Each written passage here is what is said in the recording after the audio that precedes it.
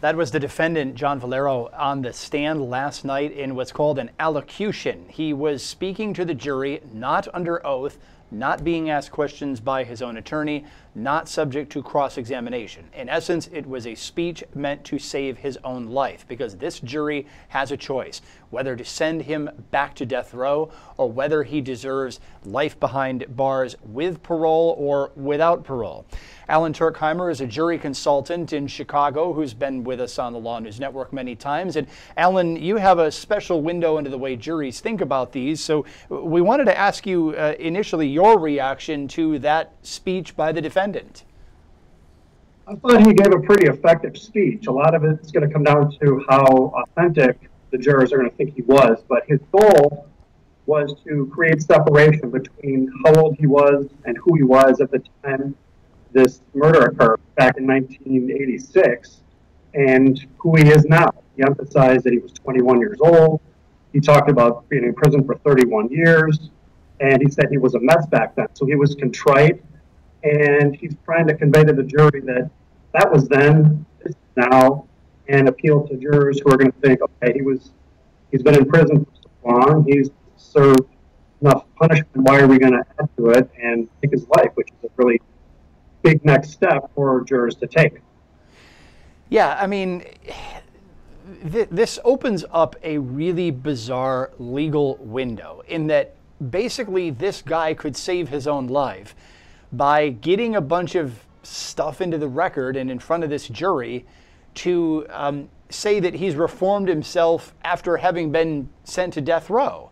Well, the prosecutor did point out on some of the cross-examinations, well, you know, you're housed by yourself, you don't have a lot of contact with other people, of course you're not grating with anyone or, you know, abrading on anyone to cause conflict behind bars because you're just not around enough people to do it. But I mean, you know, if this is the way this is going to go, and I understand the reason it happened because the original conviction was overturned, but talk about a bizarre circumstance. I mean, heck, why don't we just let every death row inmate have another trial and let a jury determine whether or not they've reformed themselves after the fact?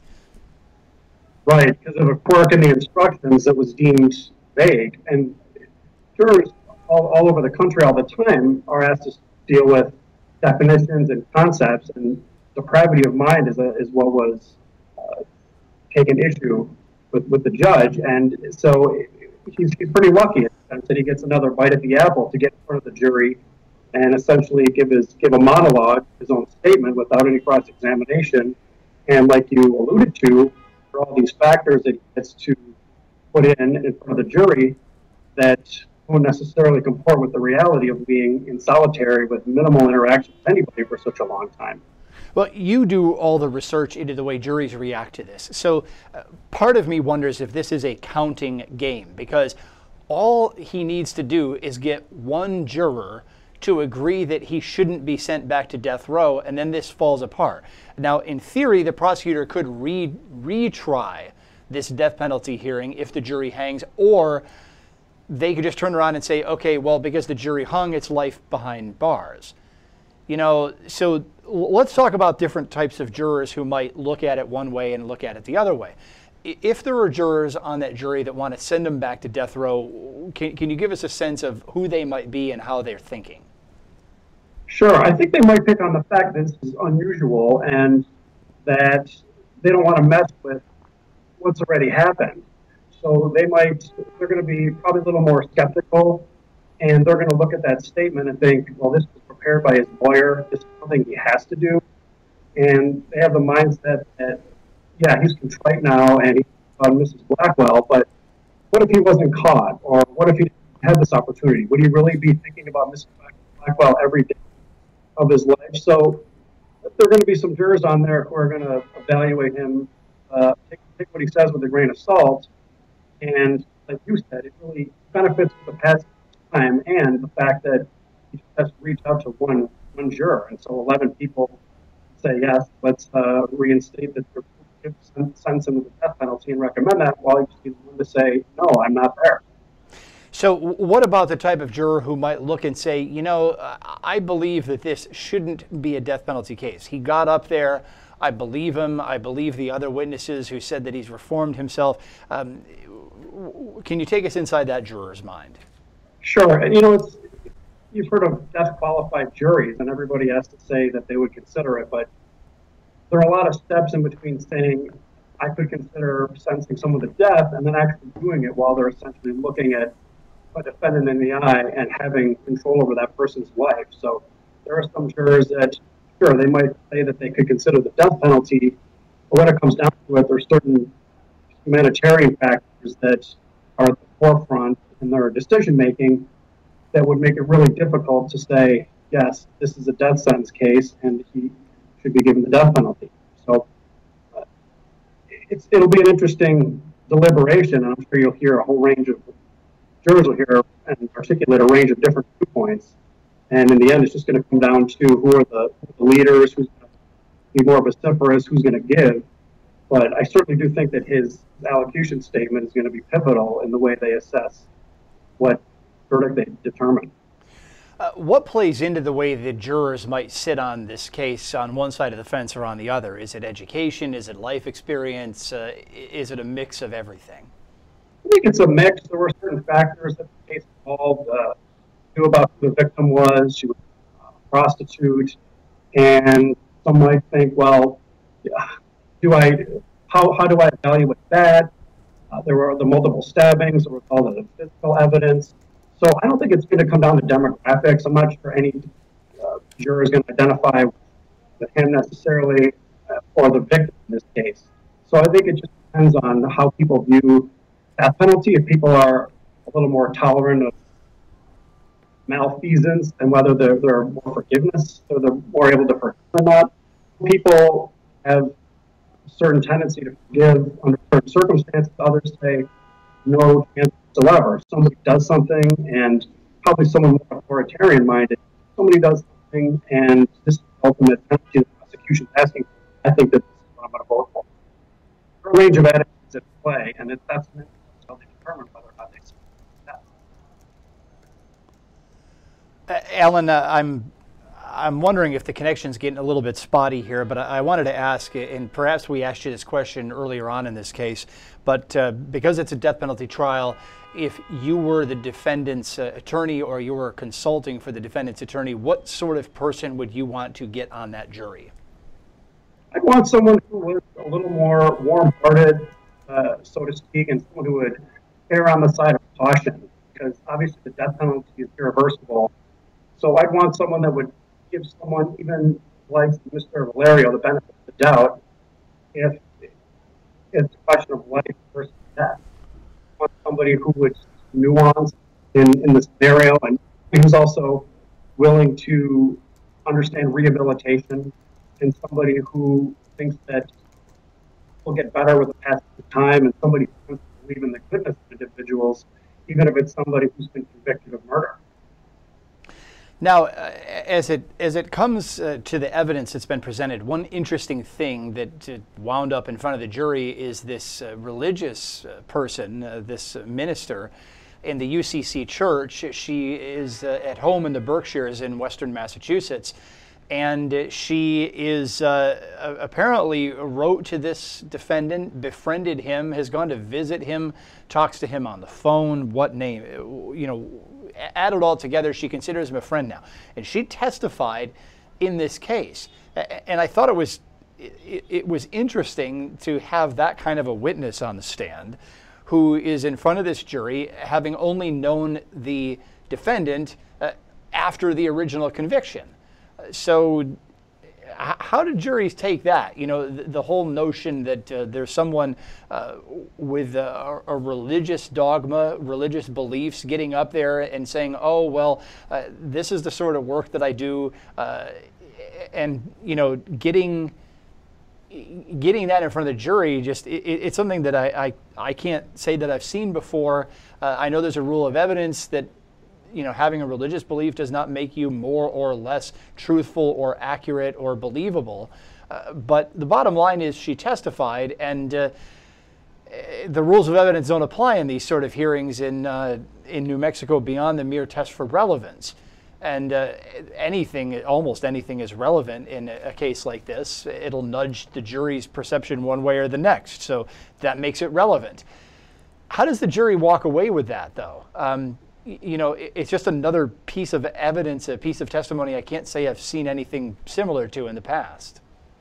Right, it's very unusual.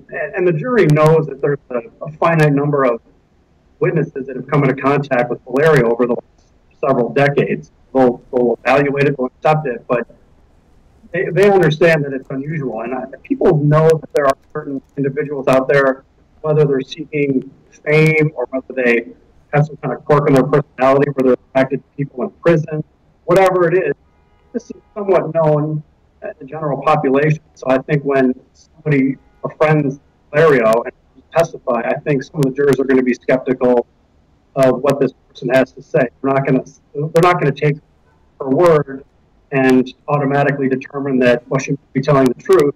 They understand context is important, and jurors are very good at using context to evaluate testimony. So it's not as if somebody who knew this person throughout his whole life and it has been with him during every single interaction he had with every single person. No, this is just somebody who, even before meeting him, had some affinity for him, wanted to reach out to him, and wanted to interact with him in a way. And the conclusion is that, sure, someone like that who's going to testify is most likely going to say something good about the defendant. Otherwise, it wouldn't testify. But I don't think that witness is going to have that much credibility. I think they're going to spend a lot more time discussing his actual allocution when deciding what decision they're going to render. If you had a sense of where this thing was going, do you think that testimony, or I shouldn't say testimony, that allocution, it wasn't testimony, do you think it's enough to save his life? I tend to think it does save his life. A lot of it is just because I don't think he hurt himself by what he said. I don't think he came off as reading a script. I don't think he came off as insincere.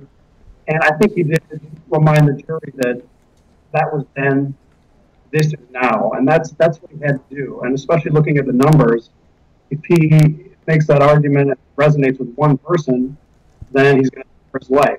Up to that point, things didn't look so good for him. It was a prosecution put on a good case.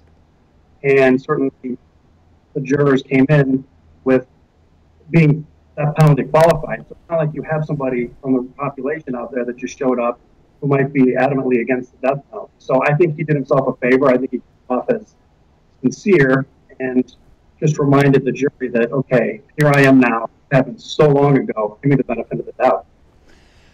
Closing arguments from the prosecution and defense. Where do you think each side needs to go?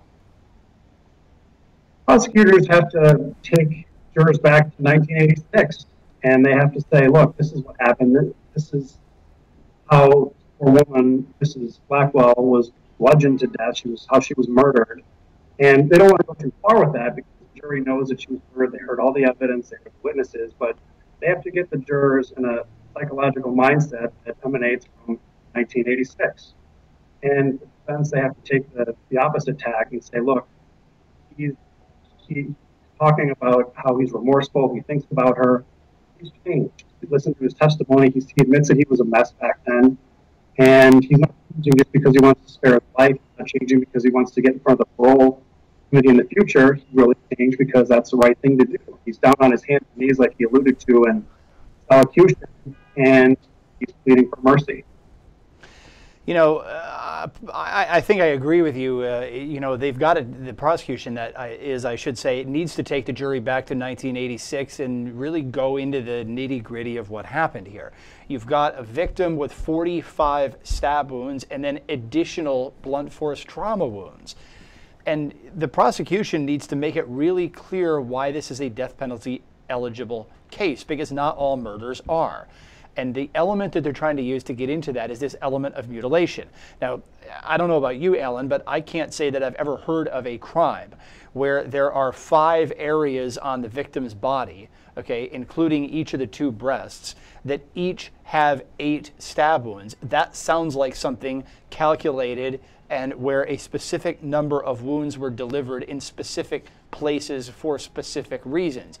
not just a crime of passion, not even just a premeditated crime. It sounds like basically what the prosecution is alleging, and that's some kind of mutilation or some kind of torture. Well, those are two of the big elements that the prosecution needs to hit at in order to ratchet this case up to the level of being a death penalty case. I'm wondering if that kind of argument's really going to resonate with this jury, because at the end of the day, the evidence is the evidence, and they've got the pictures that they've been looking at that we haven't been showing, because the poor victim's body was highly decomposed by the point it was found. But the defense can't take that fact away. Right, right. They can't change the instruction, and jurors usually, well, they always do their best and they try to follow the instructions, and it's hard to disentangle what happened from the notion of mutilation or torture. That is, like you say, that's really an aberration from the type of murders that the jurors have to assess. This is very unusual, and they're going to look at the instructions after closings, and then they have to decide, well, we follow the law, this is it. But kind of, as you were saying earlier, they're going to do their best to look at the law, and they're going to read it and interpret it and try to apply the facts. But you might have one or two jurors that are saying, well, but still, the bottom line is it was murder, and I don't feel like this person should be put to death for it. Yeah, it was gruesome, it was horrific, but I just have a slight reservation. Maybe some people might think he'll suffer more alive in prison for the rest of his life. I've heard that argument put forward by some jurors in these cases.